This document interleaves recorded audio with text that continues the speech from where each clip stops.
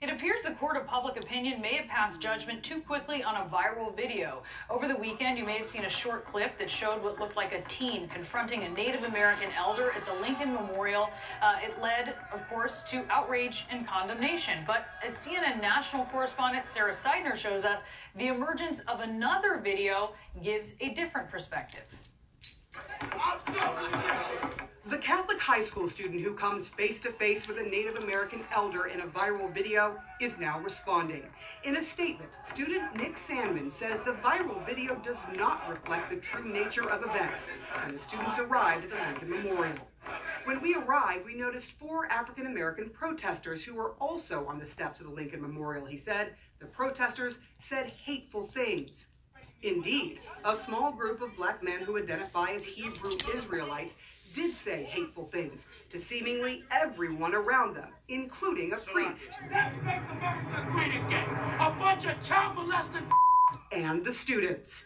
See how you got these pompous bastards come down here in the middle of a native rally with their dirty ass hat on?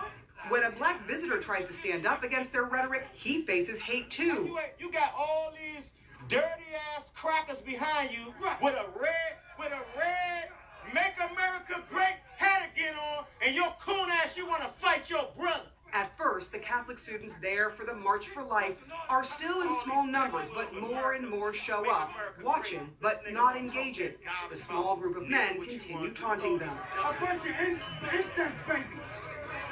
A bunch of babies made out of incest. Sandmann says the rhetoric was startling. Because we were being loudly attacked and taunted in public, a student asked one of our teacher chaperones for permission to begin school spirit chants to counter the hateful things that were being shouted at our group. And they do. At one point, a student removes his shirt and the chants drown everything out. 2 minutes later, you hear a drum beat. That is Nathan Phillips, an Omaha tribe elder, and another drummer. Phillips says it was their attempt to thwart potential violence. The kids dance to it. They begin chanting, some doing a tomahawk chop, which Native Americans consider offensive. I realized I had put myself in a really dangerous situation. You know, there's like, here's a group of people who were angry at somebody else, and I put myself in front of that. Phillips, a Vietnam veteran, walks around. Other students avoid him until you see him come face to face with the student who has now gone viral. In his statement, the student says he was the one trying to de-escalate the situation, not Phillips. I believe that by remaining motionless and calm, I was helping to diffuse the situation. I realized everyone had cameras and that perhaps a group of adults was trying to provoke a group of teenagers into a larger conflict. Sandmann has every opportunity to move back. So does Phillips. Neither do.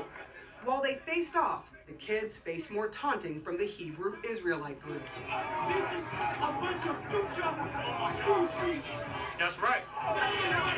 While Phillips maintains he felt the kids were mocking him and being rude, Sandmann says it was the adults using hateful words and trying to provoke the kids, not the other way around. After seeing the initial viral video, the diocese that oversees the Covington Catholic High School in Kentucky condemned the students' behavior towards Native Americans, saying they would also investigate. The mayor of their city also condemned them. But now, Congressman Thomas Massey, who represents their district, is praising them, tweeting in part, "In the face of racist and homosexual slurs, the young boys refused to reciprocate or disrespect anyone, even when taunted by homophobic bigots, which was obviously bewildering to them. They insulted no one." The congressman said it was his honor to represent them. Back to you.